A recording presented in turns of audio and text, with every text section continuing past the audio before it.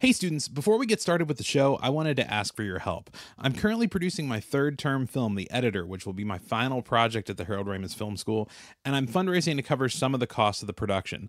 I would love it if you would check out my Indiegogo at igg.me/at/theeditorfilm, which you can also just click on in the notes for today's show. And donate if you can, but even if you can't, please share the link on your social media accounts. I would very much appreciate it. All right, cue the music.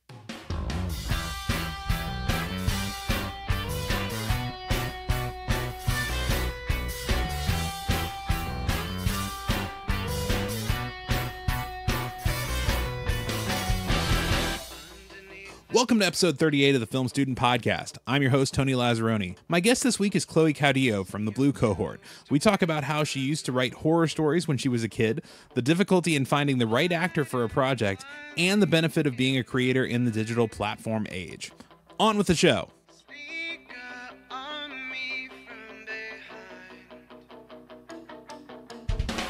You know, I applied right away. Yeah. But because I kind of needed to work, and I just got a new full-time job, and I didn't want to quit to, What were you doing? I was working in education. I worked in education for 10 years. Okay. Before I ever really seriously started thinking about comedy or filmmaking. I've always been a writer, but it's something I never thought I could do something like this. So we're probably, I'm guessing, near the same age. Yeah. And we, I know when I was growing up, this was not something you could just go do. Like, kids nowadays have the ability to go, use their smartphone and record something and put it up on YouTube. And so they have the ability to create it and distribute it super simply. Like, when I was a kid, you'd have to know somebody that had a 16mm camera or 8mm camera or something like that, then have the access to the resources to get the film and also the the development process and all that stuff. Yeah, exactly. And it's way too much to just dive into. Nobody can just do that. Yeah. But nowadays anybody can. That's the flip side to it. But it's kind of cool because we're on the cusp of knowing life before, all this technology and kind of being still young enough to be able to take advantage of all these things now. Right. But I remember this dug up, I think last winter, one of my childhood friends, they found a video that we made. It was like a homework assignment from middle school. Okay. But it was like an R.L. Stine book that we adapted into a 3-minute film. Nice. But I remember I was using her parents' camcorder and she had horses, so we incorporated that. And I don't even remember how we edited. I think we just filmed it in in the sequence, and if it didn't work, we just rewound it and filmed it again. Filmed back over so it. I kind of remember I was 12. So that was technically my first filming experience. But that's something. Yeah. And to look back at my, at myself and at, my siblings, was in it and her sibling was in it. So it was just kind of funny. And look where I am now. Think about editing being a thing. Yeah. So you're working in that job, and what was the trigger? What made you decide to jump? Was it the job wasn't great and you were just trying to look for the next thing, or to jump into comedy? Yeah, well, comedy and filmmaking? film and yeah. I've always been a writer, since I can remember. I remember I used to watch Outer Limit episodes and Tales from the Crypt. My parents were they just let me watch a lot of, horror stuff. I loved horror movies as a child, and sci-fi and all that.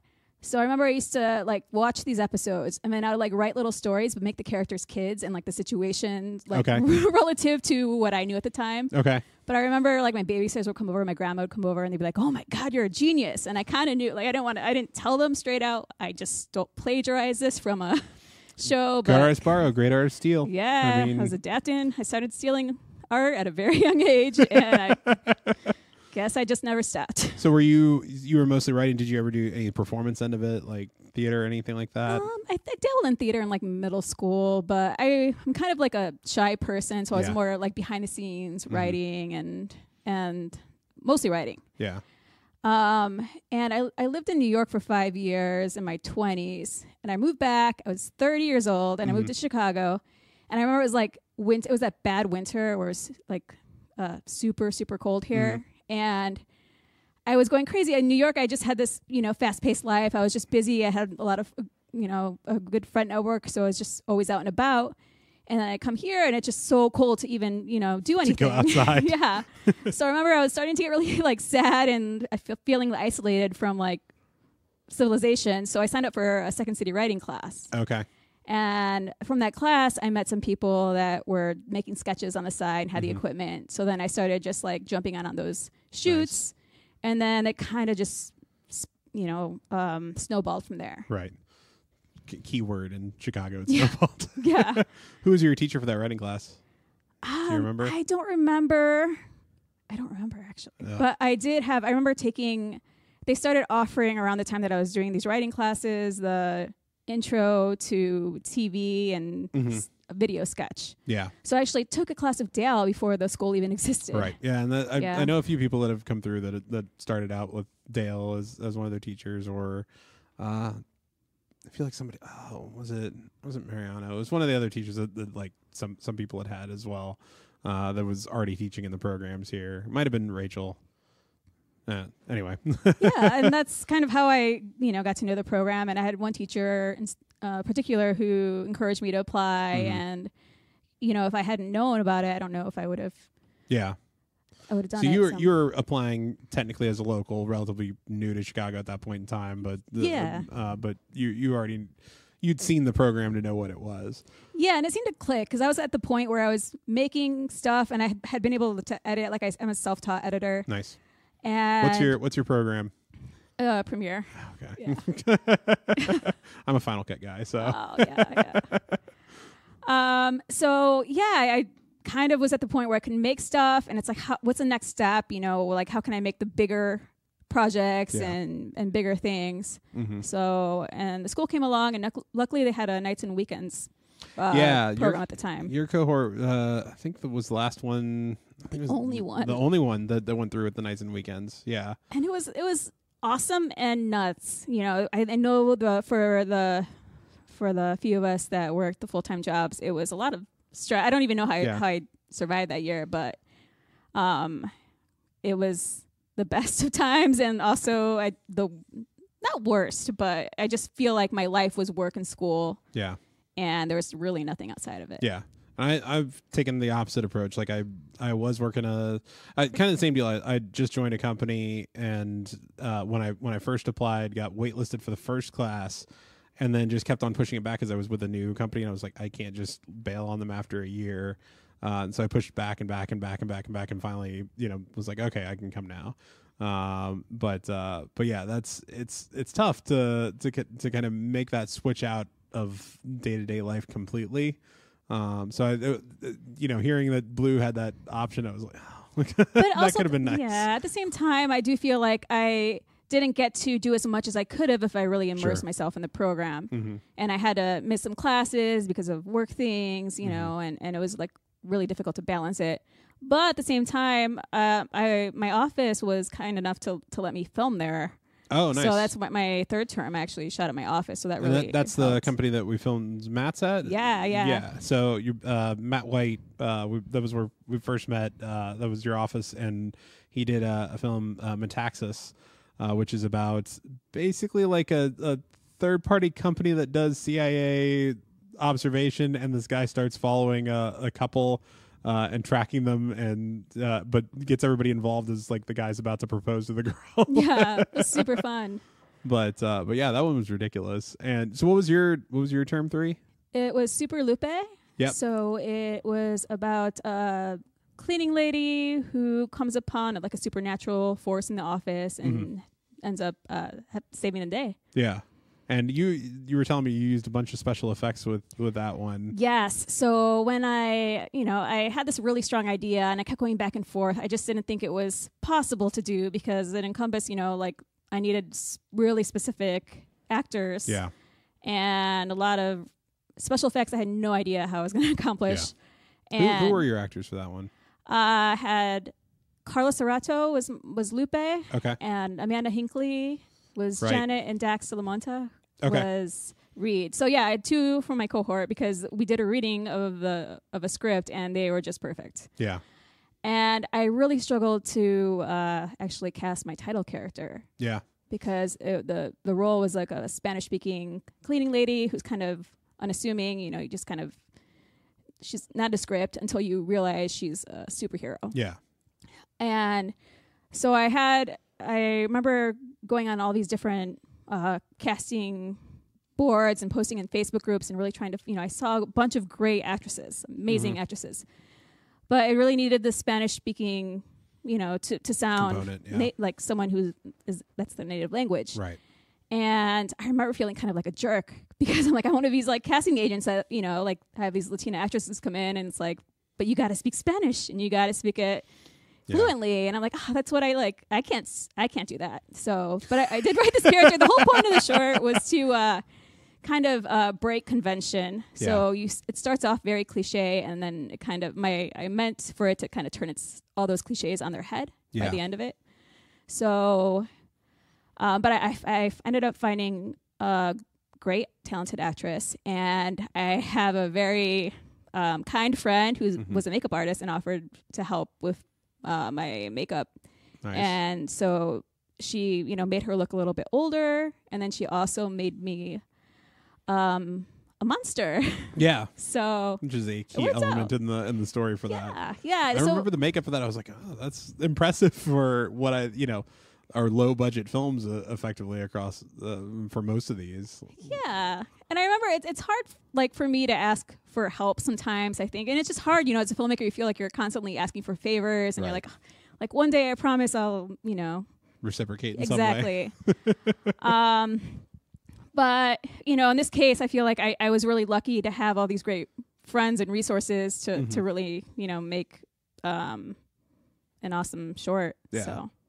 So, and you submitted that to a handful of festivals. Where have you gotten it in so far? I got it into the Brownsville Latino Comic Short Film Awards. So it actually won the Audience Award there, which is pretty cool. And that's my mom's hometown, which is part of the reason I applied. Nice. Where's that at? In Texas. In Texas, okay. And then it recently got into the Portland Film Festival. And then Cinesoul Film Festival, which is also in Texas. Nice.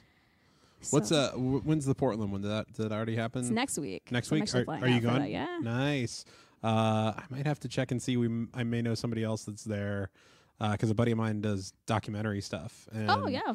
But he also does some random short films on the side, and I want to say he might have something in that festival as well. Yeah, let me know. I mean, I know no one in the filmmaking community out there, so that's why I'm kind of going to. It's like, oh, I need a network, and I want to see what else is out there too. Absolutely, and it seems like such a cool area. I've never been, but that's on my short list of places to go check out. I've been to Asheville, which a lot of people say is like Portland East Coast. Oh, nice. Yeah.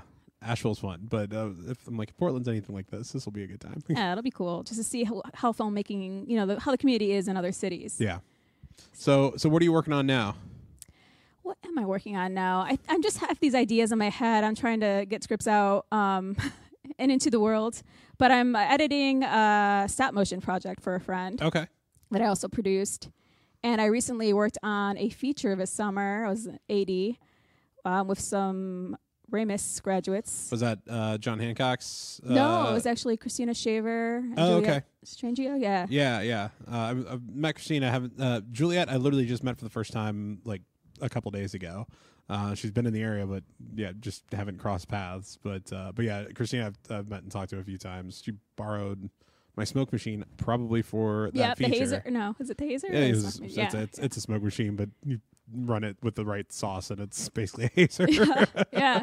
So we filmed it for 2 weeks in Wisconsin, and it was just a surreal experience. Like I took PTO to work, basically. Yeah.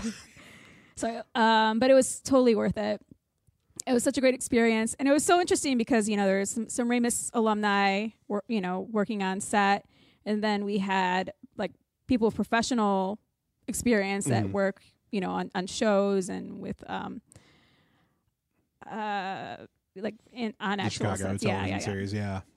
And then we had some students and I want to say recent graduates from the University of Madison. So it's interesting, and we started off, and I feel like we all communally found our footing together, and by the end it was just like we're like a little family. Yeah. So which it feels cool. like, or sounds like that's what happens with a lot of these sets. Like people just end up getting attached to one another, and but that's the market too, because they're going to be the people that are going to help you get like the next gig after that. Yeah, exactly. whenever that next thing opens up. So what are you trying to do in the long run? What's the overarching goal with this? I think if I can just make my own things and help like work on things that other people are passionate about that I'm also, I also support. That's all I want to do. Yeah. Like I have a day job. It's pretty great. Yeah. What's your day job? I work for Les Mills. Okay. It's a global fitness company. Okay. So I work for the U.S. headquarters in Chicago. Right. And it's exercise like it would seem like Peloton, but a different thing where you broadcast the same, or like a leader doing an exercise program. Is that what it is? Yeah, we actually we develop group fitness programs and we license them to like gyms and health companies. Nice. So, and it's interesting too because when I started at that company, they also do a lot of filming. Yeah. I mean, it's mostly based in New Zealand right now, but I got asked it, and Erickson actually works for the company now too. So we're going to work on some filming stuff for the company together. So it's kind of cool. It's like those two, worlds are joining together now. Yeah. So that's kind of neat. So I'm pretty open to the future. Like I never thought I would be able to, express my creative side and the capacity that I've been able to do in the last like year and a half. So. Just keep doing that and see what happens. Do you want to go back to like actually producing stuff that's outside? Like, do you want to keep doing projects that are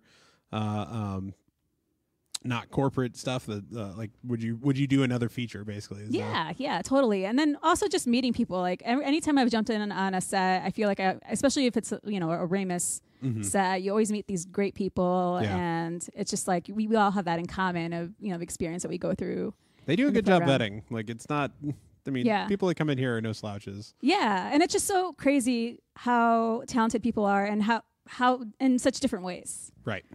So and that's what I loved is that they did do the what was the word they used for it? It was kind of purposeful selection and kind of diversification of every cohort. So it wasn't just a bunch of writers or a bunch of directors or a bunch of cinematographers. Like it's kind of a mix. So every group got a few random people from different walks of life, and so that definitely helps. So what are other people in your cohort now doing? Like, are there people that have gone full bore into production and kind of dropped everything, or because I would think with the night school end of it that would be a little different. You're still attached to that kind of 9-to-5 job for those that were doing it. Yeah, I mean, there's a big group of us that have moved out to LA. Okay, like a couple of people from my cohort, and those of us that are here, we still try to meet up and just like talk about life and our the things that we're working on.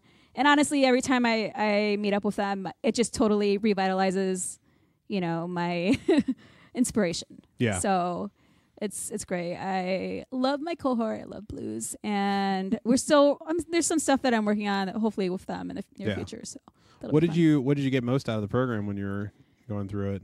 I think just structure, because it's I kind of knew how to do these things on my own, but really having to structure my projects and plan them on my own. Yeah. And it's like you have some ownership of it, where usually when I had worked on things, I was kind of either brought on some random random set person, or it's kind of co-owning it with someone else. So like really taking ownership of your creativity and your perspective and your voice and putting it out there. Like, what do you want to say?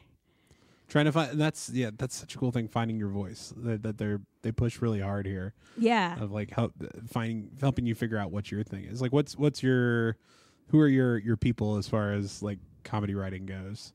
Comedy writing. Like who what stuff are you big into that influences what you're creating? I love Tina Fey. Obviously, she's like the queen. But I remember I don't even know when the Strangers of Candy, when that came out, like the old Colbert and Amy Sedaris and Paul Dano, like I love them, and I still go back and watch that, and it holds up to me. And just there's so much stuff on I can't even keep up. But like Forever is a show that I've watched recently. Have you seen that? It's like Fred Armisen and Maya Rudolph. Oh yeah, no, I've seen ads for it. What platforms is it? Hulu? I think it's on Amazon. Amazon. Prime. Okay. Yeah.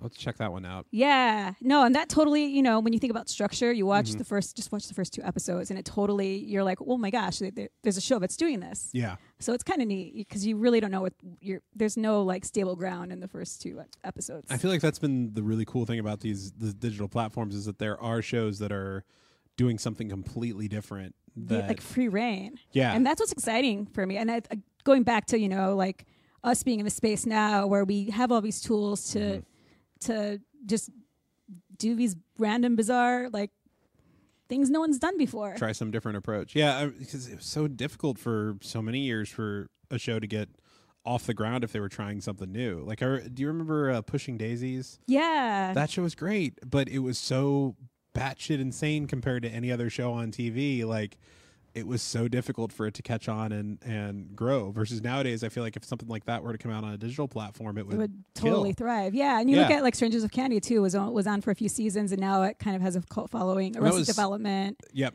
but Strangers with Candy was that was also Comedy Central, wasn't it? Yeah. So that, which I feel like is at least that's been the one where if there was something new to come up, like they were the most fruitful ground for trying something completely left to center. Nowadays, I think it's Adult Swim. For television, like that, we'll try something that is just so batshit crazy out there that somehow will end up working in the long run. But yeah, for Letterkenny is one of the shows that I keep going back to. It's a Canadian series that's been on for like 4 seasons now on Canadian streaming TV stations. This one called Crave TV. But they just started putting them onto Hulu, so you can get the first couple seasons there. But their style is just so strange. Yeah, they have so many, like, it's almost like an inside joke machine, but not the same way as like Arrested Development. It's different. Like there's bits that they just go back to, and you feel like you're a person in that bit. You know what awesome. I mean? I love stuff like that. Yeah, like Lady Dynamite was one that I also I just love it. It's so crazy, bizarre, but it's so I just love Maria Bamford so much. Yeah. Another comedy person absolutely. Yeah, she's hysterical. So and she's just so herself. Like she's so herself. The show is so her. Yeah. And she's somebody that just kind of, with especially her mental health history and that sort of thing, just kind of laid it bare and didn't try and hide it. It still cracks me up that she was the Target lady. Yeah. You know, like that was just a character, like, because she doesn't sound like that in person at all. Yeah. She sounds so mousy by comparison. And how they break the fourth wall and just, I don't know, it's just such an amazing show. And, you know, even with the different, the time periods, there's like 3 different storylines that work. So it's just so cool to see the things that are possible now. And it's like, where do we go from here? So what was the feature that you said you worked on? Was that something that you'd written, or no? It was just the AD on the set. What was your feature that you did for your final? It was actually it could have been a pilot too. Now that I think about it, yeah. So it was actually Super Lupe. So it was like a longer, the bigger story. So my so yours is like a proof of concept for the whole thing. Oh, okay.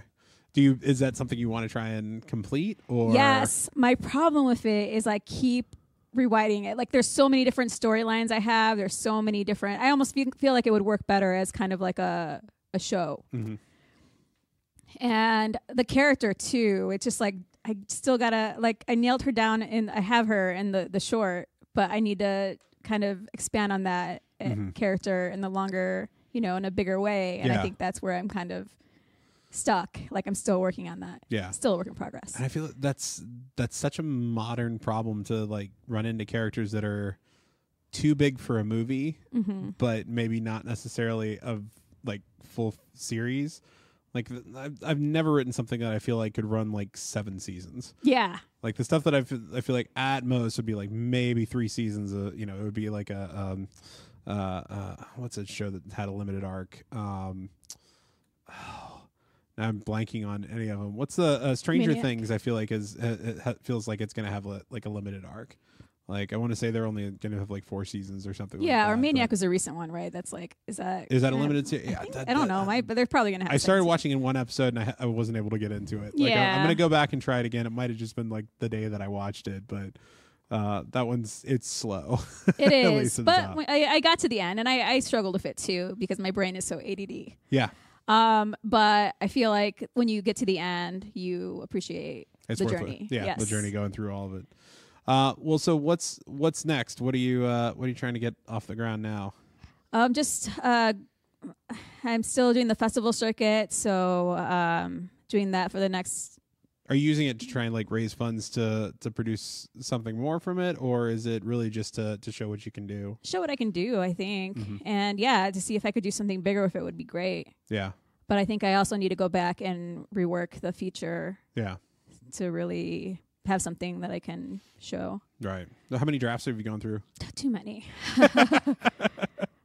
Too many. And I also want to I feel like we have all the tools we need to make a feature. And even being on the set of the one this summer, it's like, wow, like this is possible. Like I know right now at this point, I know all the people I need to make something happen. Yeah. But it's just, the structure, like I just need to set that structure for myself. Right. Give myself like a timeline to get things done. And to be honest, like the year of school and work was so intense. I kind of took the summer to, yes, I worked on some projects, but I also just kind of backed off for enjoyed a while. summer. Yeah. But now that the Chicago winter has arrived, I will You're gonna be holed up in my apartment. Rewrite and it 7 more many times. Things. Yes. Well, cool. Well, if people want to try and track you down and kind of see what you're up to, or find out where Super Live is actually screening for festivals, where can they find you? Twitter, I'm CocoLoca13, and Instagram, I'm just coco.loca. Nice. Well, awesome. Well, thank you for coming on. Thanks for having me.